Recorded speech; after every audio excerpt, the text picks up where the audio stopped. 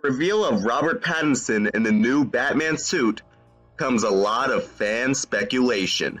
Now, I'm going to give my thoughts on the Batsuit in this video, but before I do that, make sure you guys subscribe down below and hit the bell icon, for it will notify you whenever I have a new upload that is released. And please comment down below and let me know what you guys think of the suit.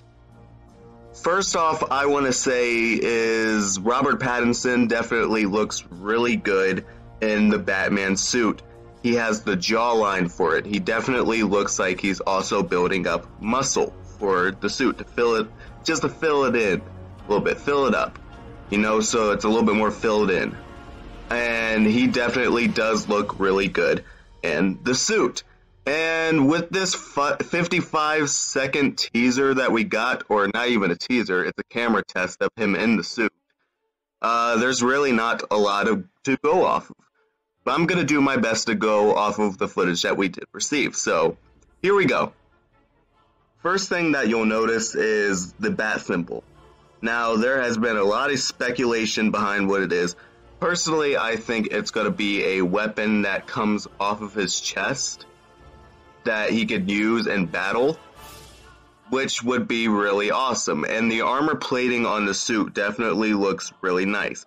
Now, one speculation by fans that is made is that the armor on the bat symbol, and the reason why it's all metal, is because it's made of the gun that killed his parents.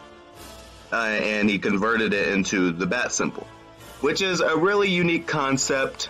And I think that would be really interesting and really dark for this character, for them to go in this direction. I think it would be really interesting and very unique and something we've never seen before. And also, the other thing that you guys will notice is, if I brighten up the image a little bit, there is stitching on the cowl. Now, people say it's sewn together. It is sewn together. You can clearly see that. But one thing that you guys may not have noticed is that the pattern of stitching on the Batman cowl is in the same pattern as the Adam West cowl from the Batman 1966 series with Adam West. Rest in peace, Adam West, by the way.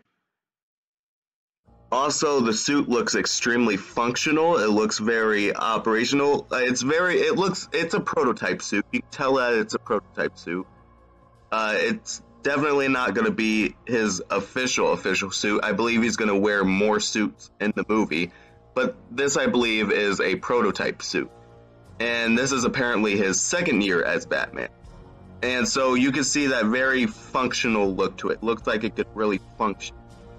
And that's one thing that I noticed. It looks slightly, I would say, even more functional than the Dark Knight series with Christian Bale. Slightly more functional. Probably not as real and grounded, but slightly more functional, I believe, would be the word to use for the way the suit looks. Which, unlike the Michael Keaton films, the Michael Keaton Batman suit looked fantastic. It definitely looked fantastic, but it definitely was not a very functional thing. So you can tell that they're trying to have comic book elements in there with the suit, but also keep it mostly grounded and real with the way the suit looks and operates. Also, there is speculation that the suit is going to be blue, or that's what the director said, it's going to be blue and gray.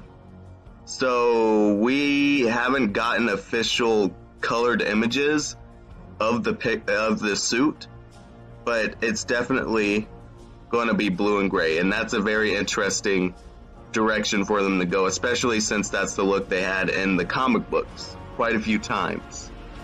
And yeah, the suit does look fantastic. The red lighting that they have around him, a lot of people said it looks like Daredevil with the red lighting.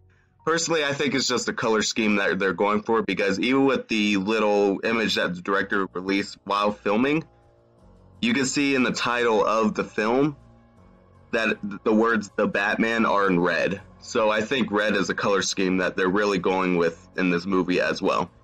And yeah, that's my thoughts on the suit overall. I really think it looks promising.